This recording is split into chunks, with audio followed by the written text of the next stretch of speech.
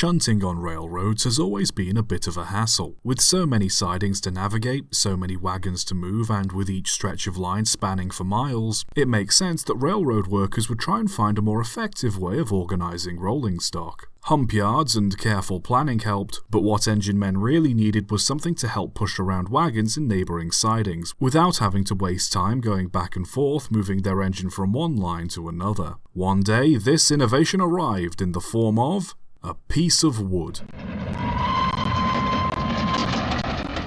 It's not known exactly how this practice came about, but it soon became commonplace for locomotives to push around wagons in goods yards with wooden poles. The idea was you have a wagon that isn't in the right place on a stretch of track parallel to the shunting engine, or the wagon is parked in the middle of a switch or set of points. Rather than wasting time moving the engine over to the siding or running all the way around, a wooden pole would be wedged between the locomotive and the wagon. The locomotive could then give the wagon a shove so it would roll down the line to its intended destination. This technique was popularized on logging railroads in the mid to late 1800s, as not only did most logging railroads have complex sidings that took time to navigate, but also because most logging railroads had plenty of spare sturdy wood they could use as poles. Not to mention, the technique became popular around the time automatic Buckeye couplers replaced the link and pin method. Given that many smaller shunting engines were incompatible with Buckeye couplers, it made sense to prop a piece of wood between the locomotive and wagon rather than risk damaging either by bumping them into one another or waste time connecting an adapter. Poling, as it came to be known, became so widespread that most shunting yards had switch operators frequently prop poles between wagons and engines to help with shunting. So much so that the wagons and even the locomotives used to shunt them were fitted with poling pockets. Indents put in the frames to make it easier to put a pole in place and less likely for said pole to slip.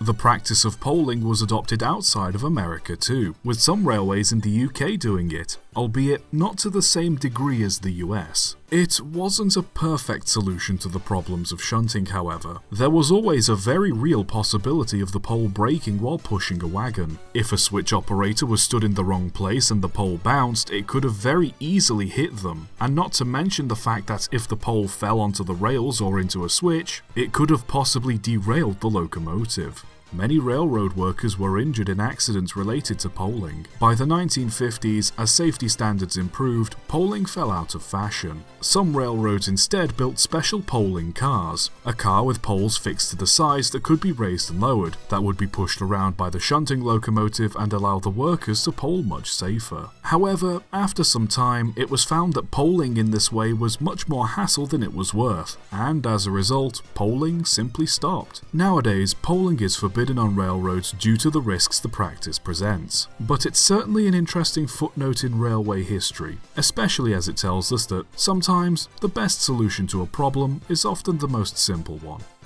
Subscribe for more.